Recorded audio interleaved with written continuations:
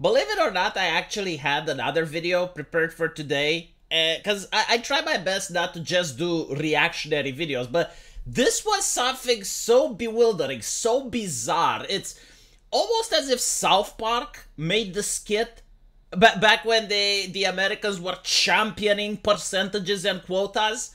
And when I watched this video, I generally thought that it's staged, but no, the local news covered it. So here we have the pilot. And as you can see, there's a big red flag here because she's wearing civilian clothing, right? And this is actually part of what we're going to be discussing. But imagine you're in this airplane. Okay, if you don't feel safe, get off the airplane. But This is your captain speaking, Okay. but never like this. I'll stop, and we'll fly the airplane. Don't worry, I'm going to let my co-pilot fly it. He's a man.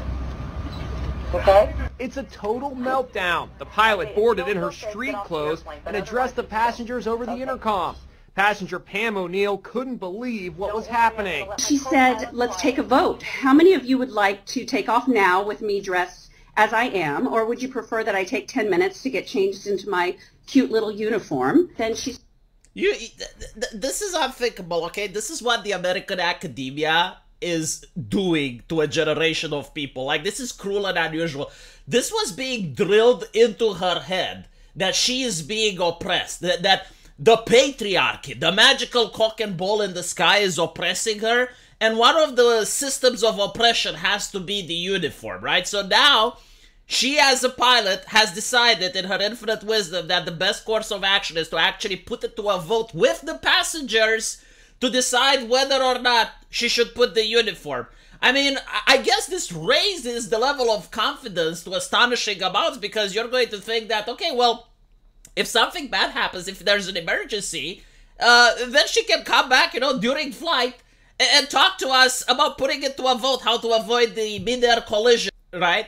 Like, the uniform is something that you should be proud of. Like, allegedly, you have studied hard, you have worked hard in order to get to that place.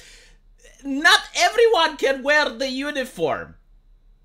What are you doing? Why is she having this meltdown? The only time that I have seen people having a meltdown like this was during high school, when you had the teacher come up and talk about her family problems that were at home.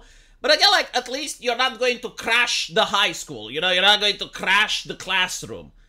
And it gets even better. Like, listen to this. Listen to this. started talking about her divorce and political candidates, and the minute she mentioned that, a gentleman stood up and just yelled, "Whoa, enough, you're scaring me." Another... I mean, yeah, like, if you can't keep your shit together before even the plane takes off, and you gotta consult with the passengers about whether or not to put your uniform, like, what else are you going to consult with them about?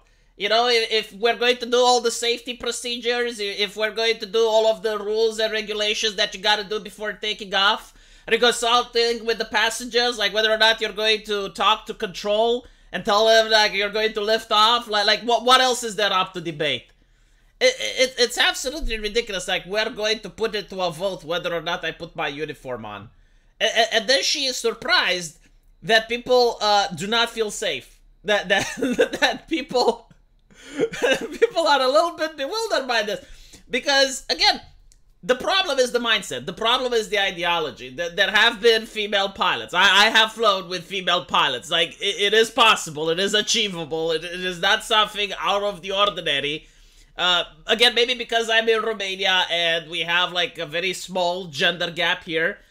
We have managed to accomplish this without commissars, diversity officers. No, it's just like, when you have a nation that's poor and impoverished, the father does not allow the daughter to go to gender studies. Like, no, you're going to be a pilot so that you can actually earn a living. Like, you're not going to go to this university, get in debt, and then come back to live with me so that I can feed you for the rest of your life, right? You're not going to be a journalist. You're not going to be a social side. No, you're going to be a pilot, a doctor, you know, something that actually pays for a living. So in my country, we have female pilots, but they're not indoctrinated with this ideology that basically society is there to oppress you, and the political candidates, and like, no, they are trained, they are drilled from the flight school. It's like, it's kind of like the military. Like, you put on the uniform, you do what you need to do, you fly the plane, that's what you're paid for. You're not paid to educate the passengers about political candidates. You're not there to discuss whether or not you put the uniform. You're not there to have this vote. Because last time I checked, an airship doesn't require voting in order to function. Another passenger, Randy Reese, got up to leave and gave a running commentary on social media. Pilot also insulted a couple on board. Did I offend you? Okay, so did I purposely offend you? I did. The answer is yes. Flight attendants, please disarm doors. After 20 passengers insisted on getting off the United Airlines flight, the pilot quietly left the aircraft. Can you imagine just how difficult it is to work with this person? I mean, if you're the customer, if you're the passenger, it's one thing.